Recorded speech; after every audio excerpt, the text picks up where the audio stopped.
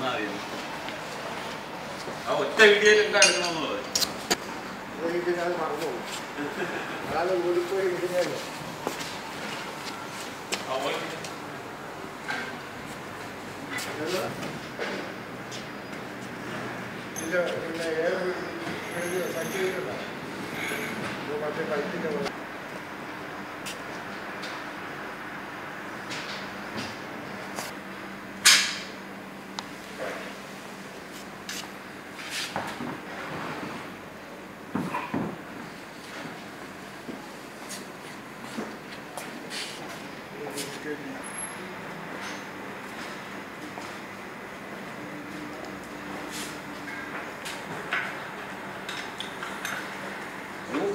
No, he said to be one.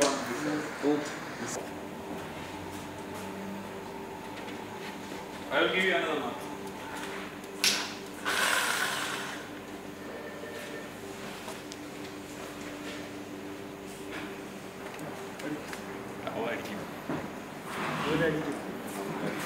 What we are doing, we will take almost 3 or 4 centimeters far from the crack, then we drill by this way, so to go deep under the crack, so the chemical when we are making injection will go from down up.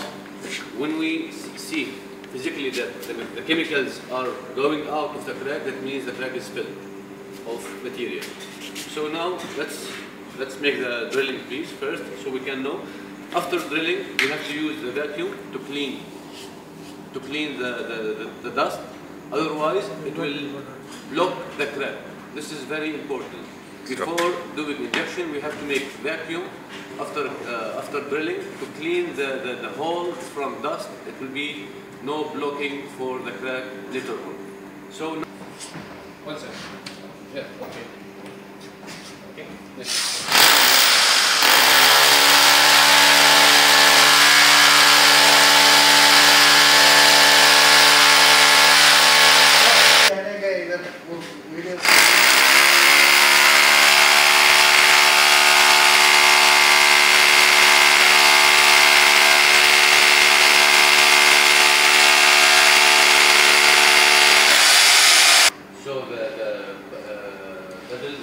Start moving. First like this for 1 millimeter or 2 millimeters, then you can do it like that.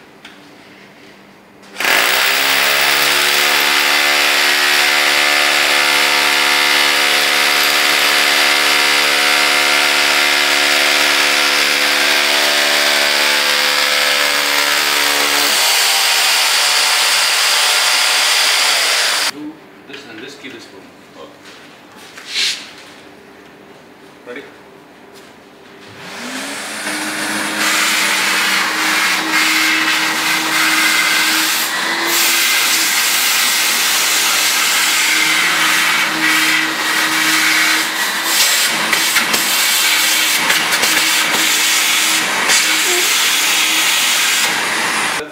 Have on site vacuum machine, so we use very simple way to do it with a brush and hose. First we just remove the dust like this far from the crack, then with hose like this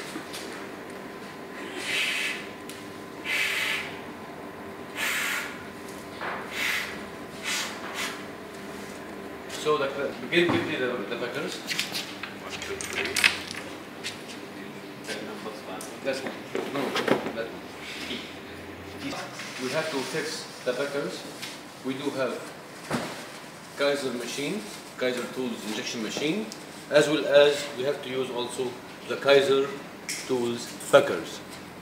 Now we will fix the packers inside the hole, then we will see how everything works. Close. Stop. Packers, as well as we are using the Keiser tools machine for the injection. We just insert the Keiser packer inside, then also this like until it goes till the end. We try to tighten it.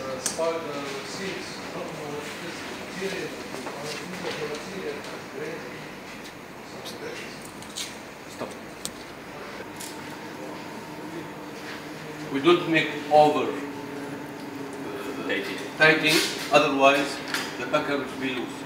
Just when we feel that the rubber is already stuck inside, so that means it's finished.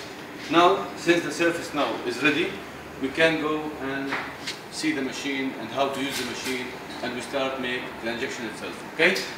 Since the surface is ready, we will start explain about the Keiser KT injection machine, which is diaphragm machine. First, the advantage of diaphragm machine, that means we can control the pressure from 0 up to 230 bar by using the pressure regulator. This we just press inside and then we start controlling the pressure. The pressure will be shown here. As we said, from 0 up to 230 bar. This is the first advantage of a diaphragm machine. Second thing, for the controlling the flow, we have to check the gun. This gun first, it has a safety lock, as we can see here, which is avoiding any unnecessary pressing for any material.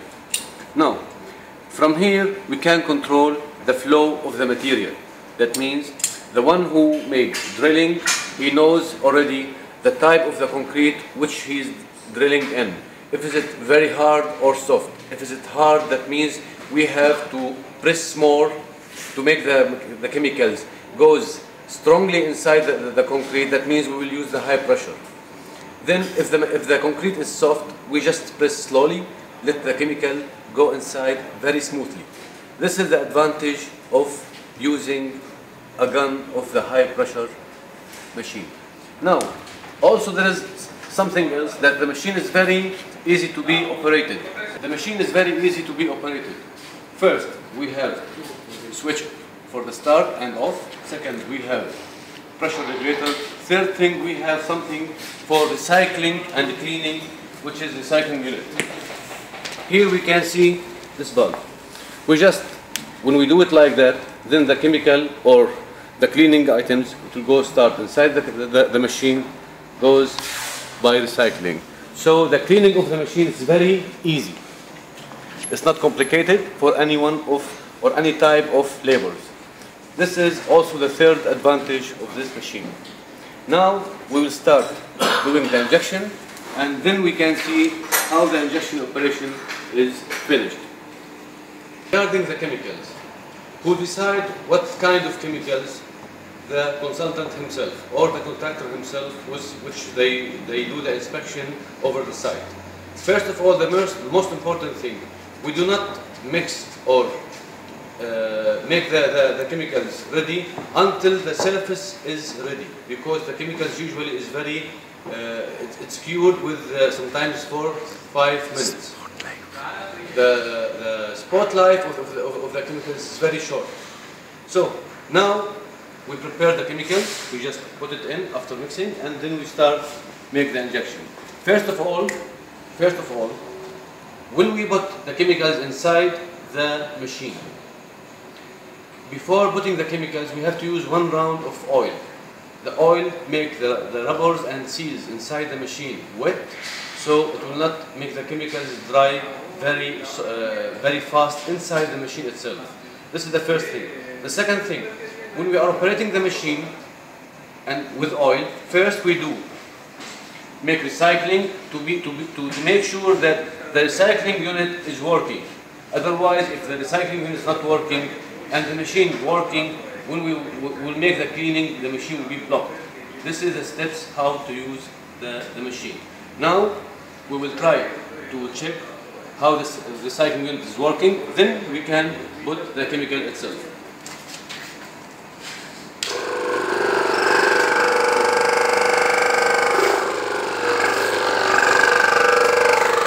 Here we are adjusting the pressure to make it low pressure. Then we open the recycling unit. As we can see here, the chemical now, the oil start going. So it means the recycling unit in the machine is working. So we can start make injection itself.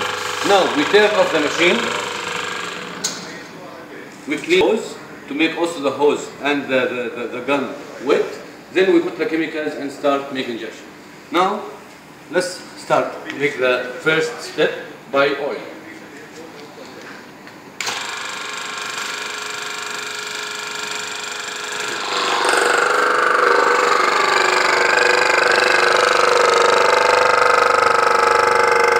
See the pressure?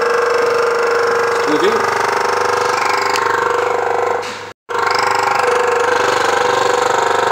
Here you can see the pressure. Then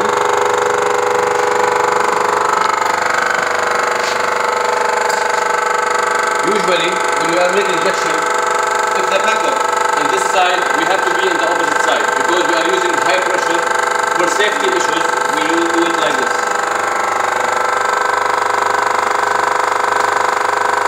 Okay, then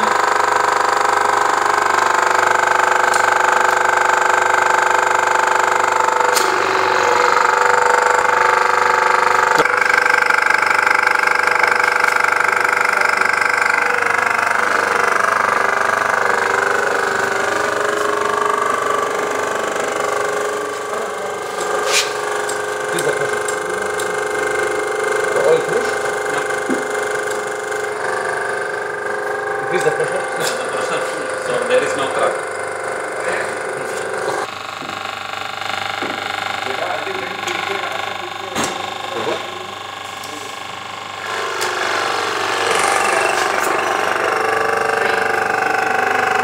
Increase the pressure.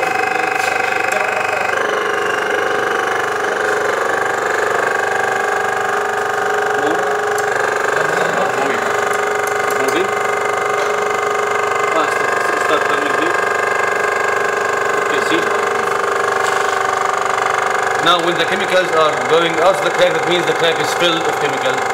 No need to inject more. Move the level and we go to other one. Should we do the other one?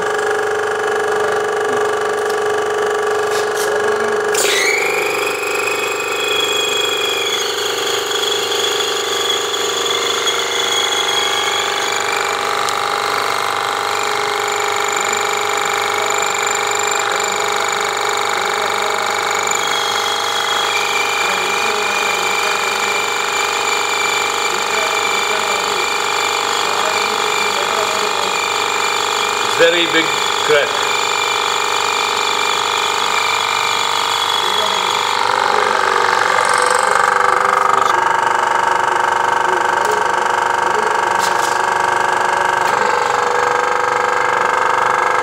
As you can see.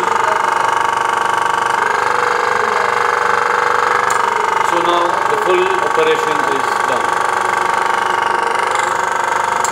We finished the operation of injection. We have to go back to the machine to make the cleaning.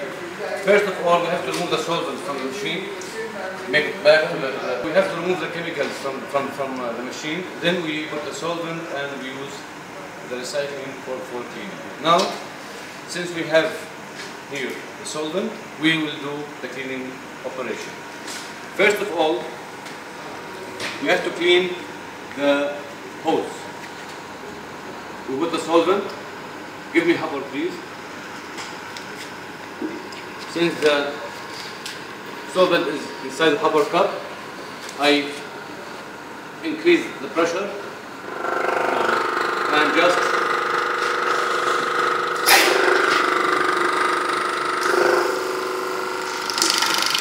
so now the solvent is going through the holes up to the gun and cleaning all the surface. Everything. Now after the hose and the gun and the nipple grabber and everything is clean, we will go back to the machine to clean the pump itself, which is very easy. We just turn the recycling unit like this. The solvent will go inside the machine and start cleaning it, as we can see here. Now the solvent is going inside and go out. The cleaning operation is also finished.